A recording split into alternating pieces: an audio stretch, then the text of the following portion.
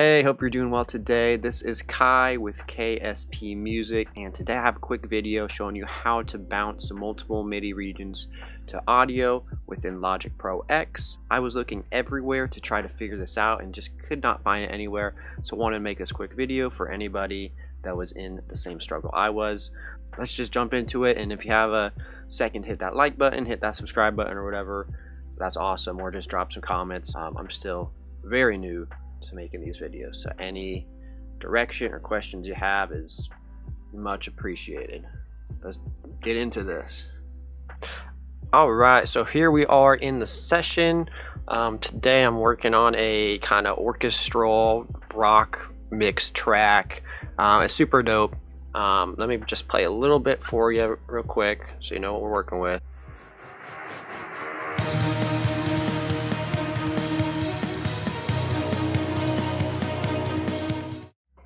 Alright, so here we are in the session, and this type of track, this is a big orchestral and rock track, but essentially what's going on is all this red are my drums, and I'm using Contact for my drums.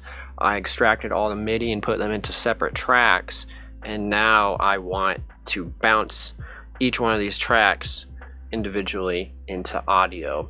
And the reason I want to do this is for processing power, and it'll be easier on my computer, and for gain staging, just making sure that everything is going to be ready for mixing. So let's do this. This is super easy. Okay, so the first thing you're going to want to do before anything else is just name your tracks properly. Let's just make it easier. So make sure you go through, name all your tracks. I got all mine, kick to snare, crash, toms, all that good stuff. So name everything is step one. Step two, what you want to do is click on the first track that you know you're going to be bouncing in place. And after this, hit Command and then select the other tracks you're going to want to bounce. Once we have all of the tracks selected, you're going to go up here to File, scroll down to Bounce, and then Tracks in Place, and you'll actually see it's plural now. Usually if you're just on one track it'll be singular, and that's how I figured out you can do it this way. So Tracks in Place, let's click the button. Just leave the name blank because that's why we pre-named everything. And after this, New Tracks, you could select whichever one. I'm going to do New Tracks because I want to make sure I keep that MIDI in case I need to change anything down the road. There's no effect, so I don't need to bypass anything, and I just keep that the same usually. Hit our button, and it's going to take a little bit of time to go through and bounce everything.